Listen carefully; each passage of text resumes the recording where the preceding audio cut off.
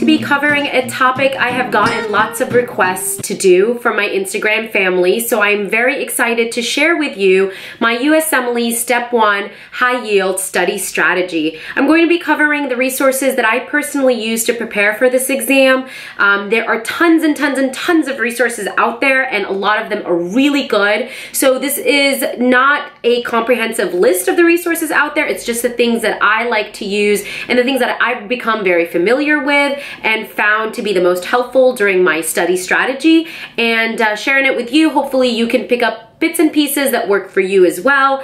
I'm going to link my original blog post below in the description. Make sure you check it out because I do a little breakdown about the exam, what the exam covers, and how my medical school curriculum is split up. That stuff is really important for you to know ahead of time so that you can modify your study strategy to personalize it to your own schedule and how your medical school perhaps goes about splitting up the curriculum, which is pretty important. And so this will be a brief overview of the resources that I really love and what I recommend for you to use for the USMLE. I have prepared for a very similar exam when I was applying to oral and maxillofacial surgery. We had to take the NBME CBSE exam, which I also talk about in my blog post, and I used all the same resources to prepare for that. So I have picked up all the resources that I really liked and kind of set aside the ones that didn't really help me so much. So I have become pretty familiar with these resources, and hopefully you'll find this very informative and helpful. Okay, so your number one resource for studying for the USMLE is your lecture notes from medical school. Nothing could beat that. And the reason why I say this is because all of the resources that I'm going to be covering are resources that highlight the high yield points. They are not by any means a method for you to learn medicine from A to Z. You really have to already have that knowledge somewhere in the back of your brain, and you put it all together using these resources. So they are review resources.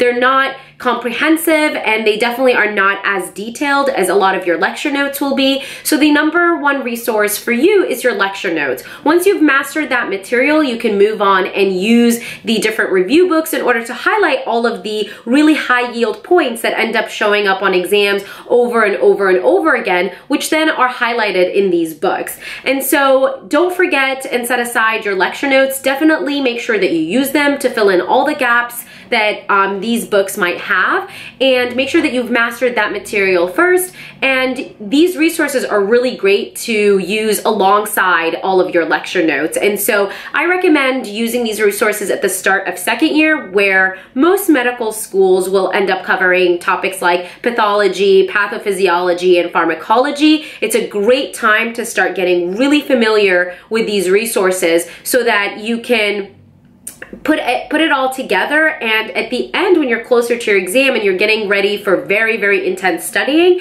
you've already kind of created a routine and a rhythm with these resources, and you can find everything that you need very, very easily. So the holy grail of USMLE Step 1 resource, and that is the First Aid USMLE Step 1 book. I'm currently using the 2017 version. They just came out with the 2018. I'm going to link both below.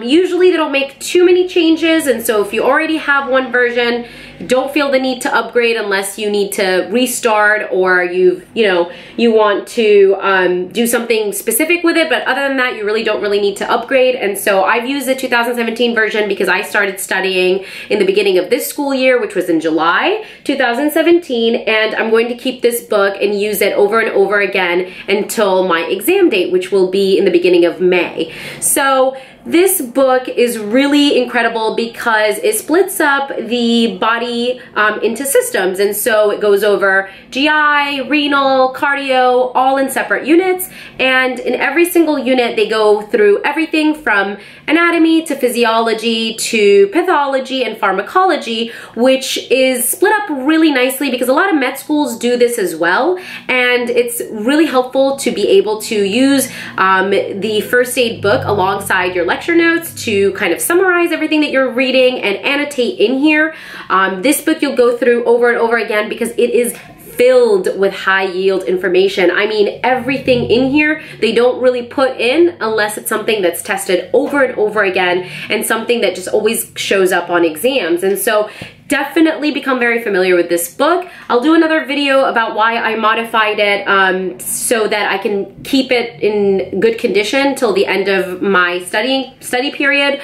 I'll do a separate video on that, so stay tuned. And I'll also do a separate video on how I annotate this book and how I use it alongside UWorld as well. So this is definitely the #1 high yield resource. I really love all the diagrams that they have in here and all the different pictures and the charts, and really nothing beats first aid mnemonics. I just really love how they simplify things and give you ways to learn it and understand it. Okay, let's move on to another high yield resource, and that's one of my favorite, and it's the Fundamental of Pathology by Dr. Sitar. This is a book of notes that goes alongside Dr. Sitar's Pathoma videos. Pathoma is an incredibly great tool for reviewing pathology. Dr. Sitar has a magical way of simplifying pathology and really teaching you a very simple and easy way to think about all the different pathologies of all the different systems.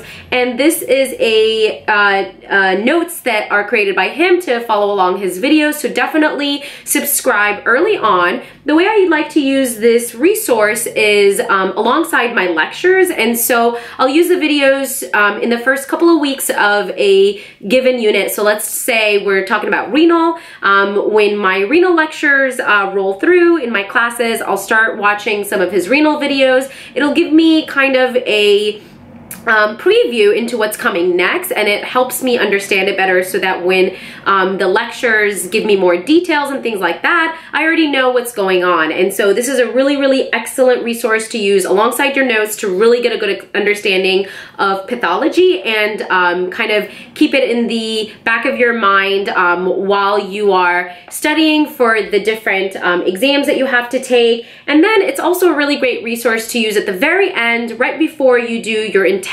USMLE studying, to go through this book because it's small and very condensed. You can just read through it in a day or 2 days and watch all the videos, and it would be a wonderful review right before you start all of your really, really intense studying. So this is a must do, and definitely subscribe early on in your second year of medical school so that you can have these resources throughout your year.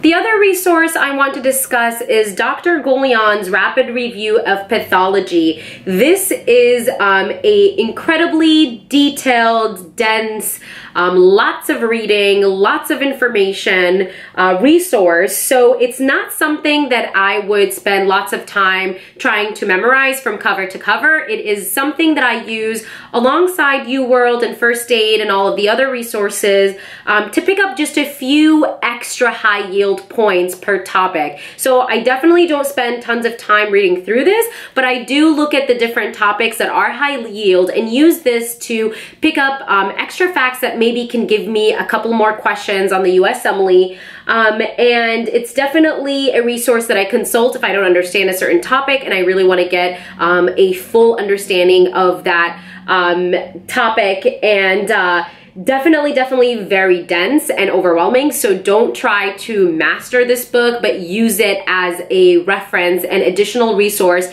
to get very high yield information and facts from here. So it's not something that I sit down and annotate, but I definitely use it to supplement other topics that I'm weak on or topics that I feel really comfortable in, and I want to pick up some few extra information that maybe I can put in the back of my mind so that they can help me with a few questions here and there. For the big resource that I wanted to go through that's a little bit more complicated is the UWorld Question Bank. Anyone who's ever taken the USMLE has always highly recommended the UWorld Question Bank because it is awesome. The questions are incredible. They're very, very well written.